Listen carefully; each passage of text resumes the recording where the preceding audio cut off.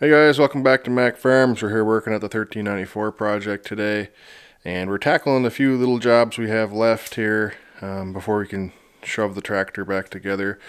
In the last video, I believe we put the turbo and manifold and everything on, which didn't really need to have to be done. I just kind of wanted to do it. But the video before that, we did put the clutch back on, which did have to be done. So we got a few little things left to do. There's a shaft that goes across there with a fork on it. I think that one, yeah, you can hardly see, but that one's still under there, so we don't have to deal with that. That's going to go back on later. But we also have these here. This is our throwout bearing assembly. And we have new bearings somewhere in this shop to replace these ones. So we're going to take this assembly apart today and replace these bearings, so then that part of it will be ready to go when we slide the tractor back together. I did do a few things kind of off camera in the meantime. You can probably see, let me grab my light, actually my work light. Oh yeah, ripped that right out of the wall, plugged in there. Alright, so if we come down here, you guys can all see that's the front of the drop box for the four-wheel drive. Now, I replaced the seal and gasket on that front cover the other day. So that's done. It's still a little greasy and wet and stuff there because I never cleaned anything up. I just put the new gasket on, a new seal. So I got that done. We still got a few other little things to do that can wait till after the tractor slid back together. We're gonna clean up the drive shaft, and we're gonna have to clean up the hydraulic lines and stuff that kind of connect the back to the front. So we still have that stuff to do, but that stuff can wait till after the tractor's back together. Right now we're gonna work at that throwout bearing assembly that goes on the input shaft there. So we still got the tool sitting in here, though I don't think it really needs to be there. And yeah, so anyway, let's go check out those bearings, I guess. Alright, so here's the old assembly. I just have it sitting in this cardboard box, but it's quite dirty, as you guys can tell. And this is where our grease fitting attaches to inside. When we get it back on, it'll stay there maybe. But we got some new bearings. I believe this is the one that's sticking out right here.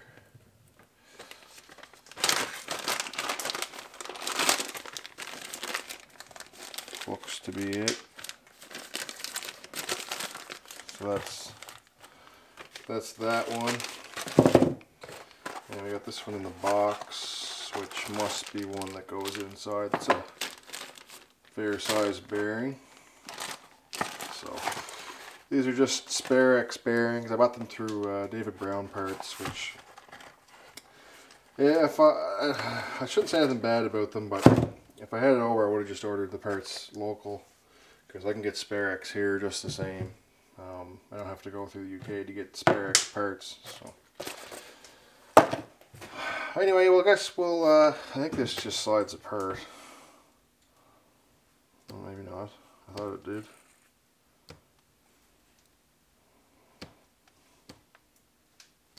Must have been my imagination. Anyway, we gotta try and clean this thing up, so I'll get back at you here when we get this cleaned up. And it's gonna be pretty greasy.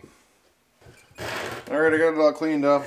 As clean as it's gonna get anyway. I used mineral spirits and degreaser and whatever else. You can hear that bearing. Not the greatest. This one here isn't too bad. That one there is not very good though. So anyway, I'm guessing that this one just pulls off of the end, and this one looks like there's some sort of a retainer here. So we'll remove this retainer and see where that gets us.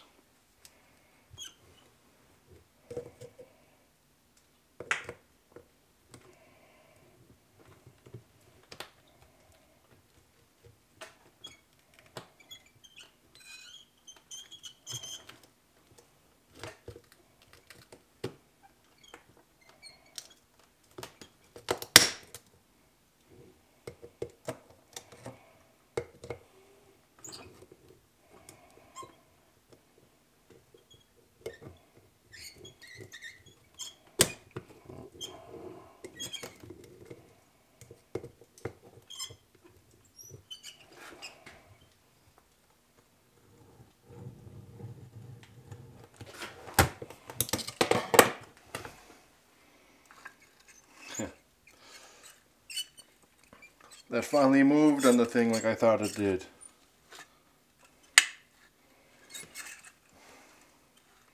Well then, I was right.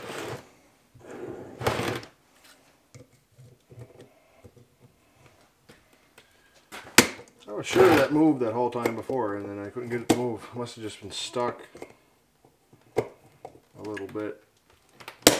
I guess I got it better than this piece of garbage. Alright, these ones are a little bit bigger.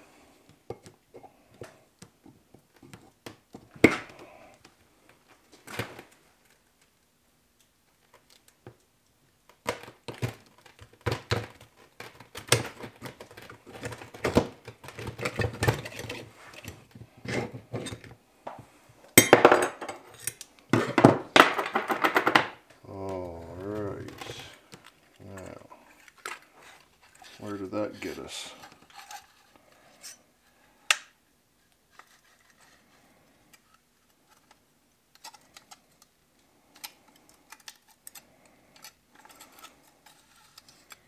Some kind of a shield on there.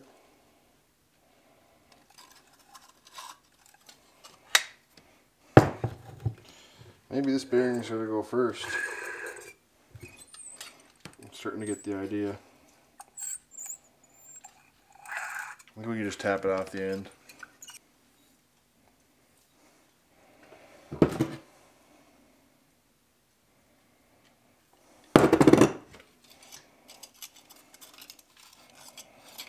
Now,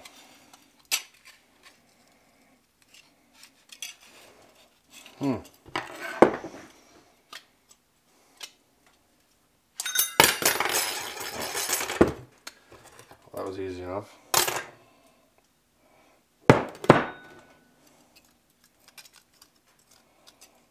This here won't come off until this bearing comes off this inside part. I'm not sure, I might have to put that in the vise and tap it. I don't think I can do it freehand like the last one. Might be able to tap on that a little bit, not too much, to get a softer hammer. Alright, let's see what I come up with here. Alright, so I got all these things apart here. This part's of the clutch. Everything came apart pretty easily. There's the old bearing, which doesn't seem to be in too bad a shape. Excel, made in India.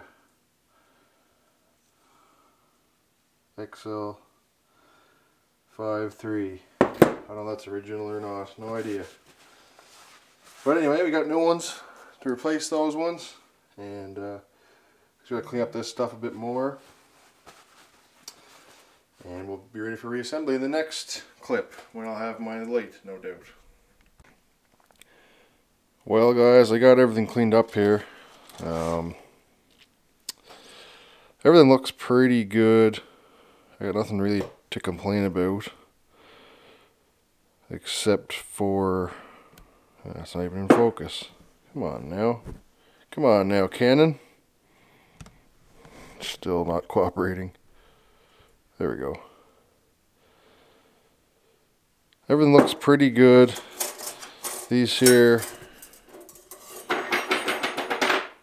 shields are a little bent up, but not any way it's going to affect it. The only thing is this here. This would be the carrier, it's called, and there's a bit of wear on it. Maybe you guys can see a little bit on this side, but it's a bit heavier on this side. So I'm not sure if that's going to affect it or not. We're going to have to do a little bit of research and get back to you on that. Morning guys. In the last video we put that clutch on, so I've been busy kind of working on some other little stuff, and we did get the bearings, release bearings, throw bearings installed here. As you can tell, it's a little bit bright, but we'll deal with that in a minute. So anyway, I got to finish assembling that. We're gonna put that onto the tractor and some other stuff. So we're getting ready basically to put the tractor back together. I'm not sure what's going to be in this video, but we're going to try for it anyway. I did put the lines and stuff on, and yeah, focus, be good.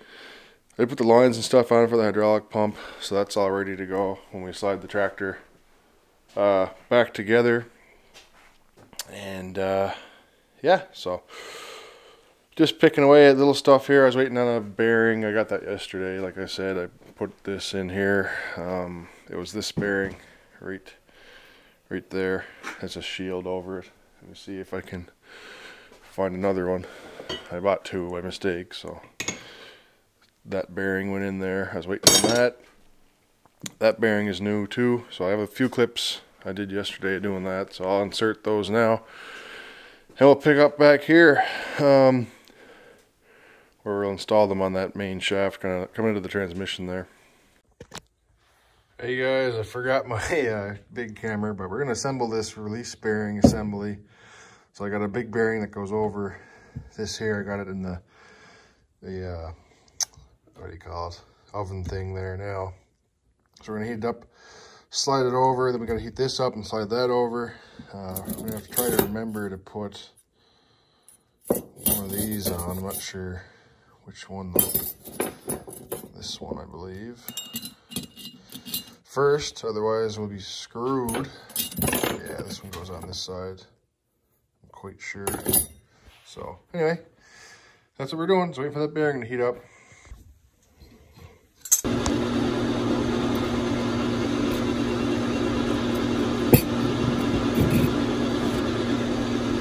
Alright, I'm all set up here. I'm just going to slide that release bearing assembly onto the shaft there. I think we're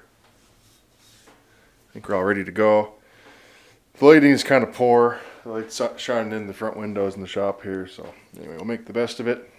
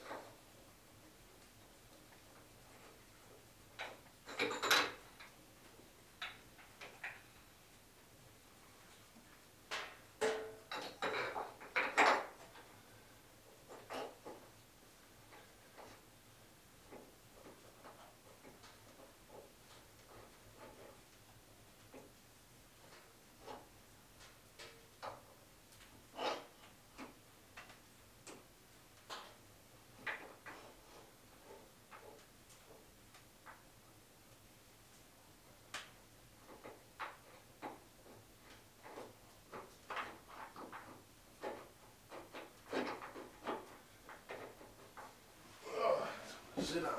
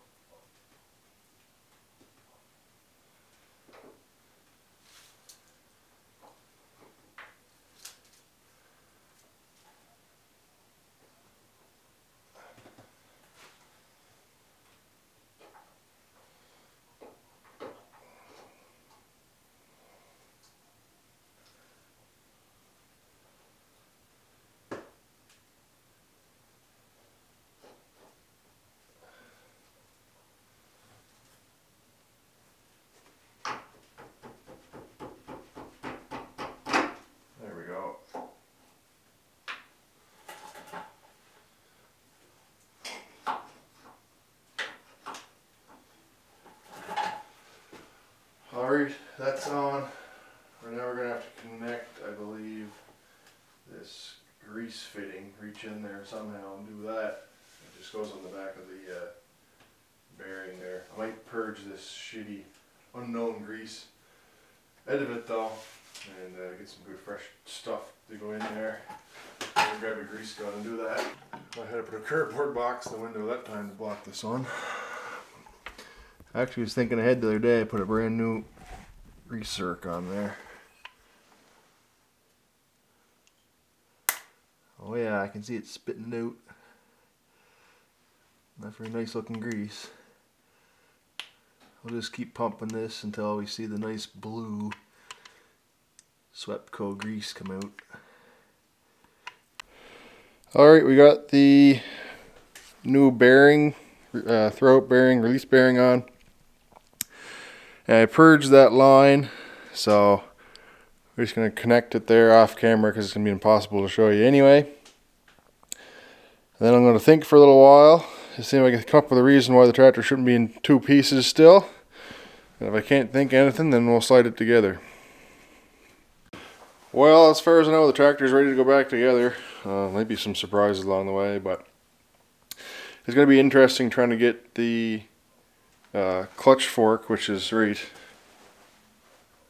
there. I don't know if you can see it in the shot or not. I guess you can't. Anyway, the clutch fork that's on the front half of the tractor has to line up with the release bearing, so I'm not sure how we're going to work that situation, but we'll figure something out.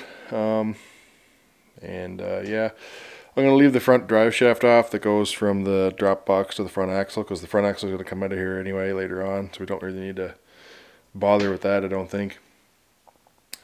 And yeah, we'll just kind of move some of that wiring and stuff out of the way right quick, and I'm just going to set the camera up here and just let it play out, and we'll see what happens.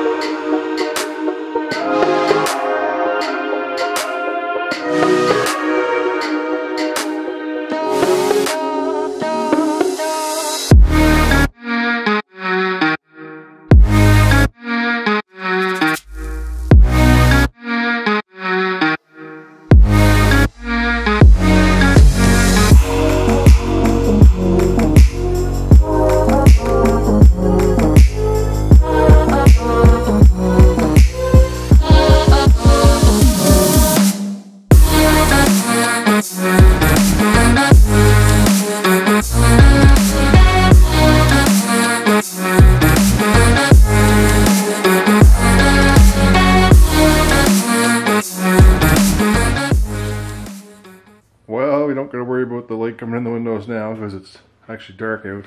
So I worked at this a little bit more this afternoon. Then we had other stuff to do, but anyway, I just finished sliding it together.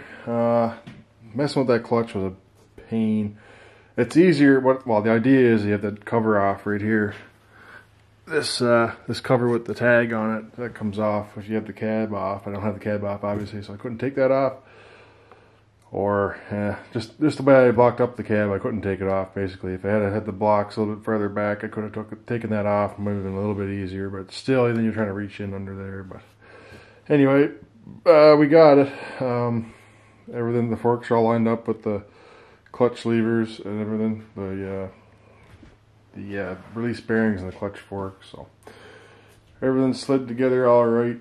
This here line, I'm not really sure what's going on with that. I ran into it when it was apart and bent it, but it's got to go like in there.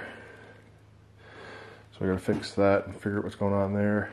So it's just a matter of reconnecting some hoses and stuff. And anyway, the difficult part is done. So she's back together. Anyways, guys, this is going to be the conclusion of this video. But I promise you guys in the next one, we're going to see this tractor start up. Maybe not drive out of here, but definitely start. So we'll see you in the next one. Well, it's the next afternoon. We're here. The tractor doesn't look a whole lot different than it did yesterday when I left off the video.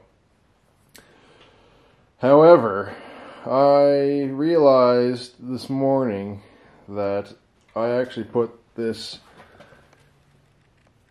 clutch shaft with the lever on it in the wrong way. The lever, I had it pointing down on this side, and it's actually supposed to be on the other side of the tractor. And of course that shaft goes through the shift fork and everything else, the shift fork, but the clutch fork for the PTO rope bearing. And yeah, that was a really fun time trying to replace that. Long story short, I had to split the tractor again, which wasn't a big deal. I mean, it was just sitting here together, so I had to roll it back apart again a little bit, just enough to get my hand in there, and I had to pull this shaft all the way out, flip it out the other side, and stick it back in, which, I mean, it doesn't sound that complicated, I guess, when I talk about it, but it did take me all morning. So anyway, we're back where we started now, and I'm just working on other stuff along with the tractor, so just wanted to fit that in there so you guys can have a bit of a laugh at my expense. So anyway, I'll continue on.